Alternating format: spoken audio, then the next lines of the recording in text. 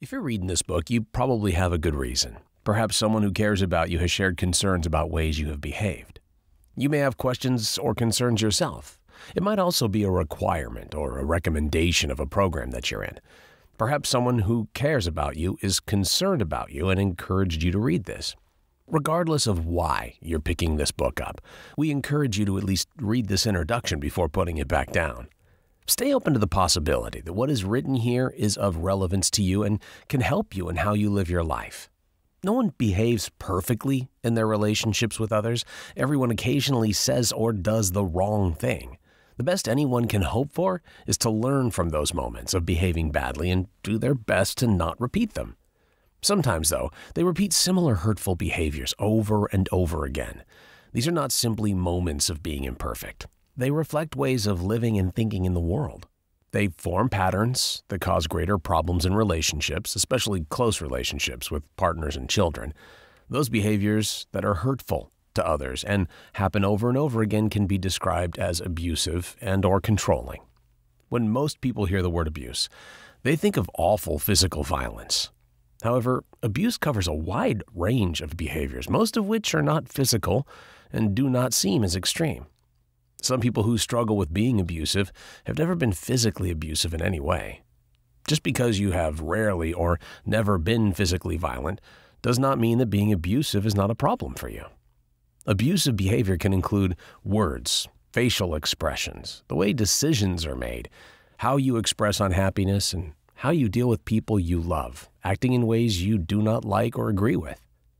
There are a number of other words people use, so the abusive and controlling behavior doesn't sound so bad. Type A, perfectionist, problems with conflict, and communication issues are a few. But easily, the most common euphemism people use instead of talking about someone having problems with abuse and control is to say they have anger issues. They say someone needs anger management and has anger problems, or that they lose their temper or have temper issues. Having issues with anger does not sound nearly as bad as having issues with being abusive. Besides, everyone gets angry at times, and occasionally losing your temper is common, even normal. There are tons of books about anger issues written by all kinds of people: therapists, clergy, executives, even Buddhist monks. Likewise, there are many professionals who help people with their anger. But the therapists and books that deal with anger rarely, if ever, even mention the words abuse or being controlling with others. They focus solely on managing the emotion of anger. They talk about losing control of anger and learning how to take control or manage their anger. It's almost like there's a wild beast inside some people that needs to be tamed and managed and contained. The problem with focusing on anger is that it completely ignores the real problem. It's true that some people need to process the emotion of anger and that some people have unresolved anger about certain issues. But that's different from someone we have identified as having an anger management issue or having problems with anger. Take a moment to make a mental list of the people you think might have an anger management issue, a temper, or problems with their anger. What leads you to think that about them? Usually it's because they have lost their temper with others. How have they lost their temper? Usually by yelling or cussing or hitting or throwing things. They've gotten into physical fights and said hurtful things or acted in ways that scared and alarmed others, right? All of those indicators are types of abuse. 19 times out of 20, if not more, the reason people think someone has an anger issue is because they have repeatedly acted in abusive ways. The point here is that the problem is not their anger or temper, it's that they've been abusive.